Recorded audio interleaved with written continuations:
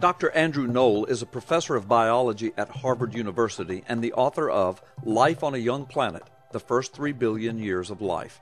In July of 2004, in an interview with PBS Nova entitled How Did Life Begin?, the following exchange took place. PBS: What do you think was the first form of life? Dr. Knoll: That's a good question. I can imagine that on a primordial Earth you would have replicating molecules, not particularly lifelike in our definition, but they're really getting the machinery going. Then some of them start interacting together, and pretty soon you have something a little more lifelike, and then it incorporates maybe another piece of nucleic acid from somewhere else, and by the accumulation of these disparate strands of information and activity, something that you and I would look at and agree that's biological would have emerged. PBS: So, in a nutshell, what is the process? How does life form? Dr. Knoll: The short answer is, we don't really know how life originated on this planet. There have been a variety of experiments that tell us some possible roads, but we remain in substantial ignorance. That said, Dr. Knoll says, I think that what we're looking for is some kind of molecule that is simple enough that it can be made by physical processes on the young Earth, yet complicated enough that it can take charge of making more of itself. That, I think, is the moment when we cross that great divide and start moving towards something that most people would recognize as living. Here is what Dr. Knoll has just said. Scientists can only imagine what happened with origins. They don't know. They are still in, quote, substantial ignorance. Something happened. A process started that had all the elements of intelligence and purpose. The words he used here were replicating molecules, getting the machinery going, interacting together, incorporating other pieces of information, taking charge of replicating itself. Something biological emerges. It is amazing how the evolutionist gets to use words associated with intelligence and design and creation, yet when a creationist uses these very same words, we are called ignorant. But Dr. Knoll speaks of crossing a great divide. The great divide to this whole question, when and how did life originate, is DNA, indisputably. Darwin wrote his theory in the 19th century when it was believed that a cell was just a homogeneous globule of protoplasm. Scientists did not know about DNA or the complex processes that go on inside of a cell. Today we know that there is no such thing as a simple cell. The amount of information in human DNA is roughly equivalent to 12 sets of the Encyclopedia Britannica, an incredible 384 volumes worth of detailed information. Yet in their actual size, which is only 2/1,000,000 of a millimeter thick, a teaspoon of DNA could contain all the information needed to build the proteins for all the species of organisms that have ever lived on the earth, and there would still be enough room left for all of the information in every book ever written. It's certainly reasonable to make the scientific inference that DNA is not the unpurposed product of unguided natural selection.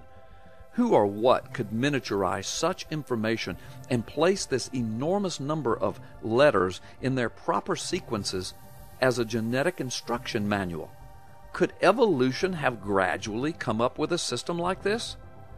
On top of all of this, we now know that DNA contains a very specific genetic language. For any string of information to be accurately called a language, it must contain the following elements: an alphabet or a coding system, correct spelling, grammar, a proper arrangement of the words, and then meaning or semantics, and an intended purpose. When those elements are together in a string of information, you have a language. Scientists have now discovered that the genetic code has all of these key elements. The coding regions of DNA have the very same properties as a computer code or a human language. The only other codes known to man to be true languages, by language definition, are all of human origin. Dogs, bees, and whales, for example, display elements of communication, yet none of these, nor any other life form on our planet, have the composition of a language. They are only considered low-level communication techniques. The only types of communication known to man to be considered high-level informational exchange are human languages, artificial languages created by humans, such as computer languages, and the genetic code. No other communication system known to man has been found to contain the basic characteristics of a language other than these. Additionally, recent studies in information theory have come up with some astounding conclusions, the most important of which is that information cannot be considered in the same category as matter and energy. It's true that matter or energy can carry information, but they are not the same as the information itself. For example, a book such as Tolstoy's War and Peace contains information. But is the physical book itself the information? No, the materials of the book, the paper, the ink, the glue, they contain the contents, but these materials are only a means of transporting the information within its contents. The same principle is found in the genetic code. The DNA molecule carries the genetic language, but the language itself is independent of its carrier. The DNA molecule is the medium, it's not the message. It is like reading words, sentences, paragraphs, and chapters of a lengthy story of every living thing, each contained within its own book, perfectly bound, ready to be read and transformed into a living organism.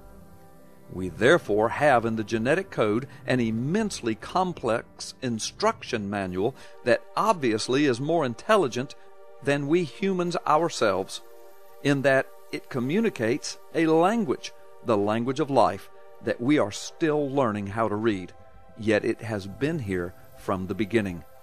And here is the evolutionary conundrum. How can meaningful, precise information come into existence by mutation and non-purposed natural selection? None of these processes contain the mechanism of intelligence and language transference, both of which are a requirement for creating complex information such as that found in the genetic code of DNA. Evolution has had its run for almost 150 years in the schools and universities and in the media. But now, with the discovery of what the DNA code is really all about, the complexity of the cell, and the fact that information is something vastly different from matter and energy, evolution can no longer dodge the ultimate outcome. The scientific evidence certainly points, scientifically speaking, more and more away from naturalistic evolution and toward resounding possibilities for an intelligent designer.